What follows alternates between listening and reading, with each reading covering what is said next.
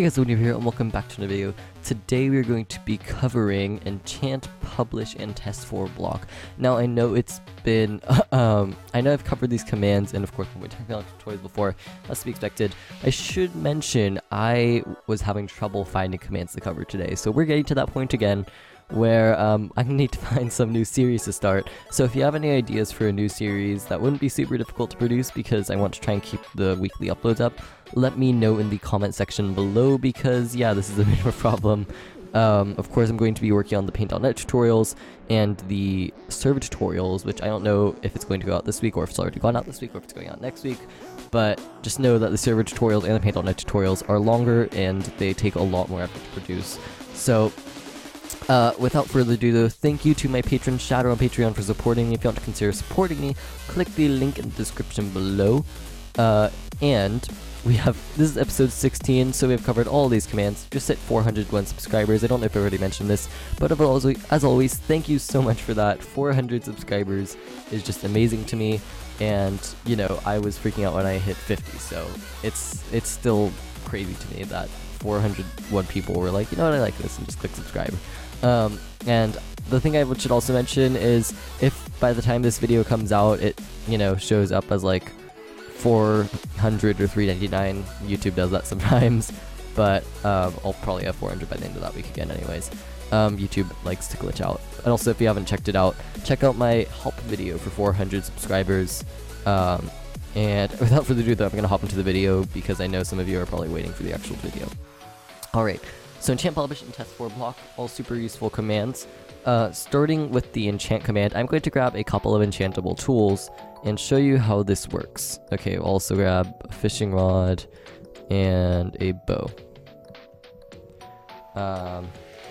And I'll also grab a stack of arrows, just to demonstrate to you how this works. Alright, I'm also going to end survival mode, which you'll see why.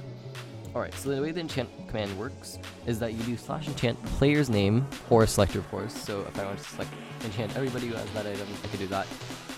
Then you're going to select an enchantment. Now, I'm going to first demonstrate to you that you can't put enchantments that you couldn't normally put on it on the tool. So if I do enchant Wavejump Games YT Aqua Fairy, because I'm holding a diamond sword, it won't let me enchant it with that, nor will it let me add Aqua Fairy one enchant because, well, that's not really a thing when it comes to swords. So I could also go ahead and demonstrate to you that this does work with, say, sharpness. When I put sharpness on it, notice it has sharpness 1. Now, you cannot combine sharpness 5 with sharpness 1. So basically, as soon as you enchant something with an enchantment, you can't re-enchant it, which can be a problem, obviously, if you're not being careful. So this also means, though, that things like Bane of Arthropods, which cannot be combined with sharpness, will not work. Sorry about that, I accidentally put full screen on top of my recording. Anyways, what I was saying was that you can't combine it with something like Bane of Arthropods because that would go ahead and break the game and it wouldn't let you add it with sharpness because that's not allowed in actually normal Minecraft.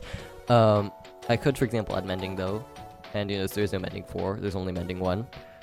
Or I could add, say, looting, and again, only looting 3 is available. And now I notice I have a sharpness 1, mending, and looting 3 sword. So that's that. I'm going to throw that away. And we're going to go on to the other tools. So, for example, I could do enchant Wavejump Games Efficiency 5. Right, very simple. There it is. I have Efficiency 5 on a pickaxe now. Everything breaks fairly fast. And I did not mean to destroy that. You get the point anyways with those tools. Now, of course, the fishing rods are a bit more of an interesting one, because it has its own kind of set of enchantments. So I'm going to do enchant Wavejump Games, and you notice there's a whole list here, but we could only enchant it with a couple. So I'm going to, for example, add Luck of the Sea, and there we go. I could also try and add Lure. I can never remember which ones are compatible with each other because I never do Minecraft fishing. But I could also, you know, try and add Unbreaking. Another thing I should mention is you see this thing called the Vanishing Curse, and the Vanishing Curse is a very interesting one, because it's one of these kind of new enchantments that's been added in 1.11. And so I believe what this specific one is if I die... Nope, never mind, that's not it. Let me see if there are other curses that it'll let me apply, which interestingly don't appear. Let's see what happens if I try and add Vanishing Curse 2. Nope. Okay, that's pretty interesting. because there are some other curses, like one that makes you have to keep it. So, you know, let's see. Are there any other curses though? I feel like it should let me out of the curses. This is just weird to me. But anyways, yeah, there are different curses in Minecraft now. Let's see. There's Curse of Binding, so I don't know why that's not appearing. Let me see. Is it Binding Curse? Oh, it is there. I just didn't see it apparently. But yeah, I could add Binding Curse.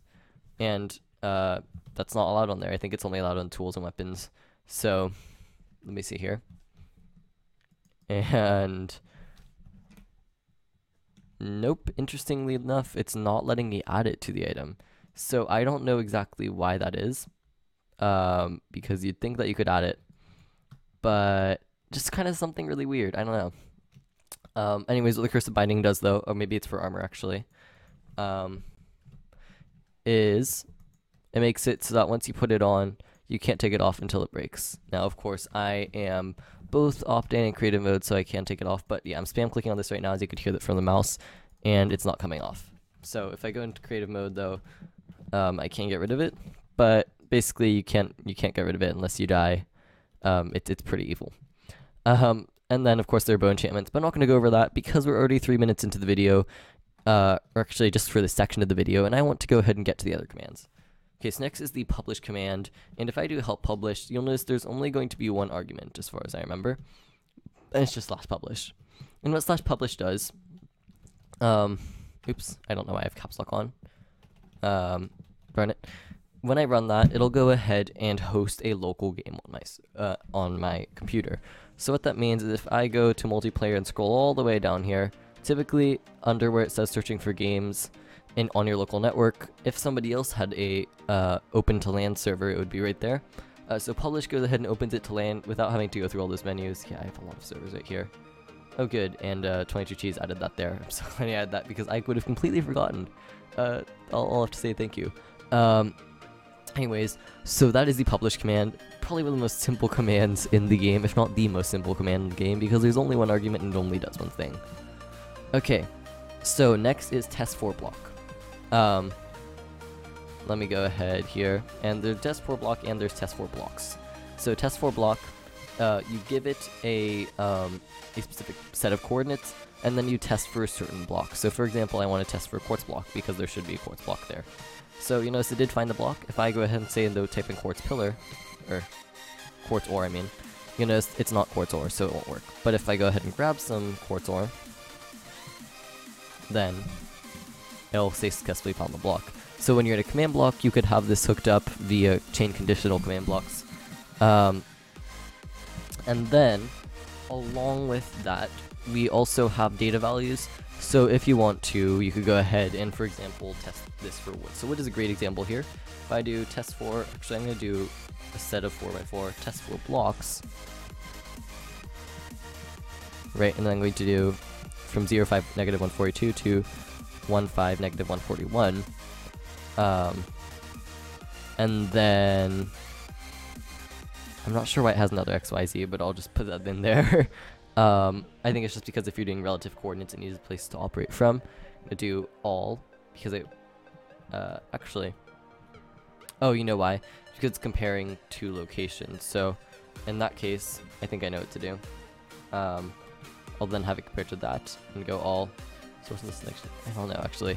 I'm not even sure exactly how this works, because I haven't really tried out this one before, admittedly. Let me see. If I do that, maybe -1. Let's see. Yeah, I don't know actually. That's kind of interesting. I'll probably have a Minecraft forum link in the description on how to go ahead and use the Testforblocks command, because I didn't realize that it worked differently than Test4 and Testforblock.